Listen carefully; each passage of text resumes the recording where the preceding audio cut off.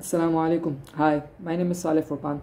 I'm a first year incoming computer science and engineering student at the Chinese University of Hong Kong, and I'm a former student of teacher Salma's. I have completed 10 IGCSEs with 7 nines and 8, an A star in computer science and an A, and 5 A levels with 4 A stars and an A. I love coding and programming. I'm proficient in several programming languages such as Python, JavaScript, and C. Inshallah, I'll go through this pre-release material for the Cambridge IGCSE Computer Science Paper 2, and we'll go through tasks 1, 2, and 3.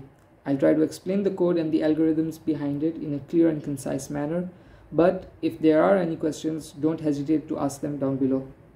Let's go. Bismillahirrahmanirrahim. So today we'll do the Cambridge IGCSE Computer Science Paper 2 pre-release material for October-November of 2022. This pre-release material, the code we're supposed to design is about memberships and audits in a swimming club.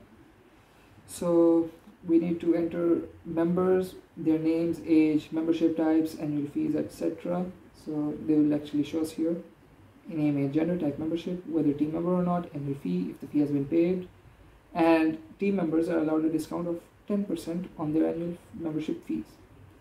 So we're going to write a code. Our code will include prompts for the entry of data. Data must be validated. All outputs need to be set out clearly and understandably. All variables, constants, and other identifiers need to have meaningful names. So task 1, which is storing the member details in arrays, populating the arrays with at least 20 membership details, and using the array index as the annual membership number. So firstly, we're going to store details in arrays. What types of arrays? Name, age, gender, so all these. Validate all inputs, number of users. So let's start. Okay, so the arrays that are going to be are index, names, ages, genders, type memberships, annual fees, team members, and is fees paid. Index is actually not required. I'm just using it to simplify my code, not simplify, to explain my code better. You don't need it, you just need name, age, gender, type membership, etc. So these are the empty arrays where each user detail is going to be entered.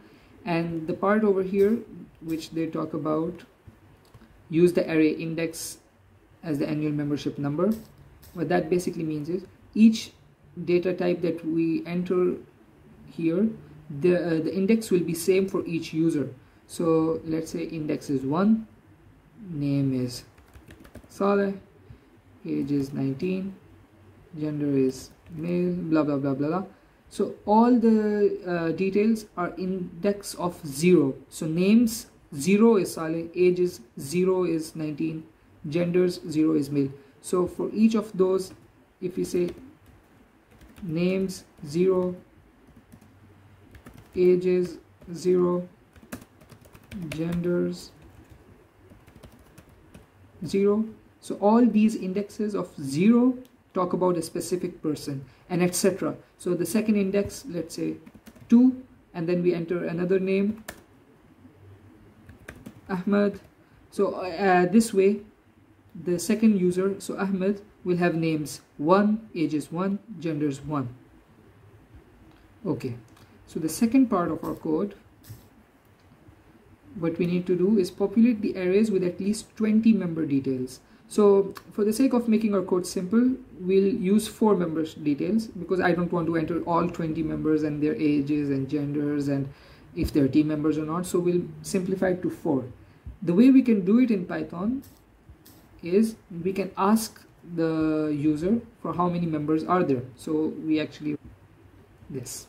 First we'll print annual audit. Please fill in all the details as asked. Num of members will be an integer and the input is how many members are to be audited. And to make sure they're at least greater than 4, we use a while loop. While number of members is less than 4, print please enter at least 4 members, and then we ask or prompt the user to enter them again. So let's run this and show you how it's done. How many members are to be audited? If I say 1, The while loop will make sure, because it's less than 4, it will print this, and I'll get an input again, prompted again, 2, again, 3, again, 4, and the code ends at 4. So that's step 1 done. We made sure that at least 20 members are there. Now for each of those members, as I talked about earlier, each of the index in these arrays is going to be about a specific user. So how can we enter each member's details in a specific index? We use a for loop. So for I in range, not len, because this is already an integer. Let's just be clear. For range and num of members. Now for I in range, so I will be 0. We'll enter all the details for the first index of 0, and then when it runs again it will be 1. We'll enter again, and then so the first type of input that we need actually is name for the user. So for name, this is what I used for name. Name equals to input, enter member's name, while the length of name is less than 5 or length of name is greater than 20. This is validation to make sure that the name is valid, the characters are valid. Print name has incorrect number of characters, please enter between 5 to 20 chars, and the name again will ask please enter member's name. So while loops will actually help us make sure that the user enters a valid input. So they will keep running as long whenever a user enters an invalid input, and will only stop when the input value is correct. So that's names. We make sure that don't confuse the name of the arrays with the name of the inputs. The arrays are plural, so names, ages, genders, types, memberships, etc. But over here the inputs are going to be singular, name, because we're going to run for I in range. So now we do with gender. Gender equals input, enter member's gender, while gender is not male and gender is not female. So again we're using this while loop to make sure the gender is male or is female, because the only way gender is not male and is not female means that the input entered is incorrect. So we print incorrect gender, please enter either male or female, and gender equals to input, enter member's gender. So name and gender are done. The next step is age. Now for age, I wrote this code to make sure that the age entered is actually an integer. We could have done the same thing for number of members, but just to show how it works, age equals input, enter member's age, while age dot is digit is false, which is digit basically means we are checking the input value if it contains digits or not, if all of it is a digit. So if let's say I entered 1 as 0 O and E, it will be false, because age dot is digit is false. It will run print invalid age, try again, and then the user has to input age again unless the user enters a valid integer.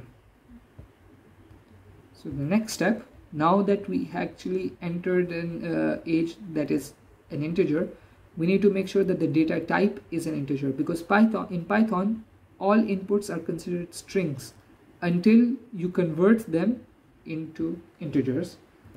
So what I do over here, age equals int age. So whatever value of age that I had, I converted it into an integer. And then, because over here as we can see, a member's age actually affects their membership and the annual fee. If they're between 2 and 18, they will be a junior member and have to pay 10.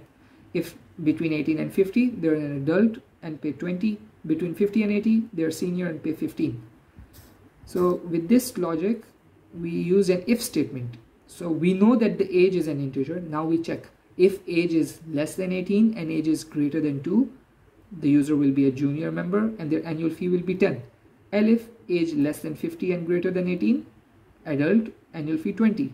Elif age less than 80 greater than 50, type membership senior, annual fee 15.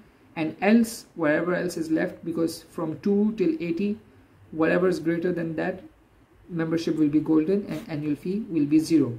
So with this, we have name, we have gender, we have age, we have type membership, we have annual fee. The next step, because as they talked about earlier, annual fee depends on whether the member is team member as well or not, because if the member is also a team member, they get a discount of 10%. Discount of 10% means that the price is 0.9 of the original. So what we can do is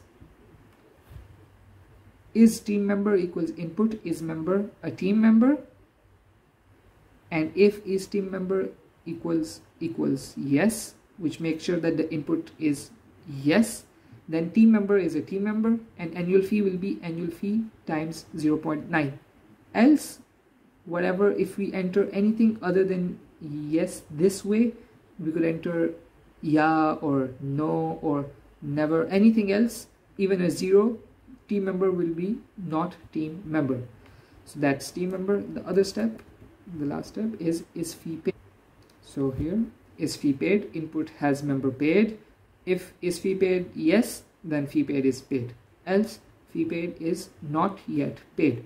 So now we've entered in all the details that we need each time the loop runs, the for loop runs in an I. So range number of members, if we enter 4, each time for each I in 4, we enter a name, gender, age, and then is team member, is fee paid. Now what we need to do is actually append all these details inside our original arrays. So we did it here, index.append user bracket format I+1. So we didn't actually need this. I used this to help clear out the code. So these brackets dot format I+1 basically means whatever input value, whatever value of I+1 is, will automatically be formatted here. So user, when I starts at 0, 0 plus 1 is 1. So user number 1. Names.append name, ages.append age, genders.append gender, type memberships.append type membership, team members.append team member, annual fees.append annual fee, and fees paid.append fee paid. So for each of the users, their same index. So the index of I will contain all their details, and that's it.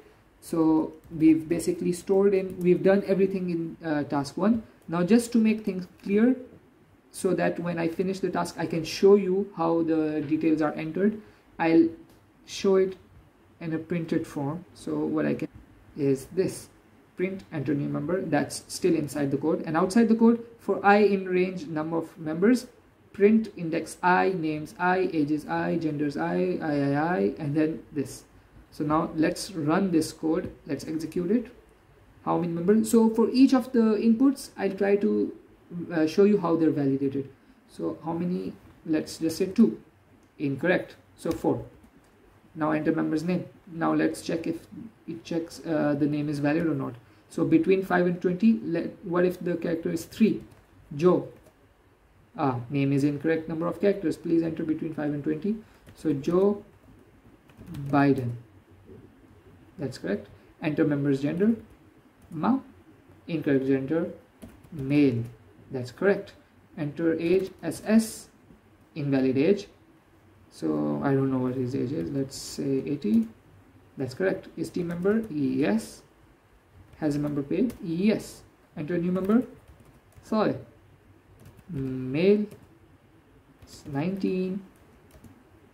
Team member? Yes. Yes. Zainab. 12 years old.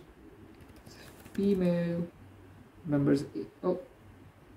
Enter member's age. Also for gender, yeah, I got confused. So age is 12 years old. Team member, no. Has member paid? No. Ahmed, he's a male. Is, let's say he's 50. No, let's say 70.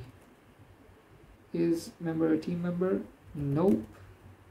And no. Now this is what happens. User 1, Joe Biden, 80, male, golden, team member, 0.0, paid.